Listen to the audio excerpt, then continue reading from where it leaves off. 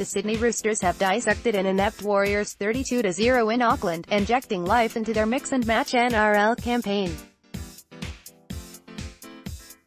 Simon Mannering Photosport In heavy conditions at Mount Smart Stadium, the Warriors played like they had legs of lead as the visitors shaded them in every department.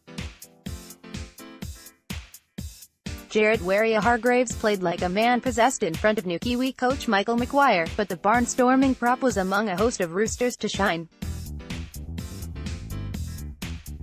Cronk laid on their first half tries to Ryan Matterson and Joseph Manu as the Roosters pushed 14-0 ahead. Blake Ferguson, James Tedesco and Isaac Liu scored slick tries in a second spell which was one-way traffic. Ferguson improved his state of origin selection prospects, along with a dynamic Latrell Mitchell and a fired-up Dylan Napa.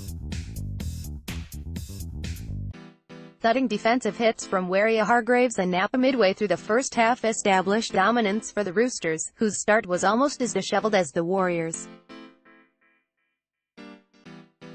Waerea-Hargreaves was sent to the sin bin for his role in a late scuffle, while Queensland hard man Napa was placed on report for a tackle on Isaiah Papali'i. A spectacular Napa shoulder charge on Ignatius Posse in the first half might also come under scrutiny. The result ended a run of alternating win-loss results for the Roosters, who improved to 6-4. The high-flying Warriors, 7-3, crashed back to earth with a performance arguably even flatter than their previous listless losses to Brisbane and Melbourne. Guaranteed to drop one place to third, they were blunt without injured playmakers Sean Johnson and Isaac Liu.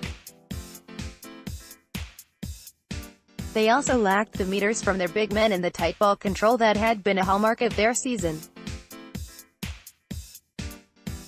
It is the first time they have been kept scoreless since a 42-0 drubbing more than 2 years by the Storm. Young halfback Mason Lino limped off late with a leg injury. This will be an issue if Johnson's sore ankle keeps him out for an extended period, AAP.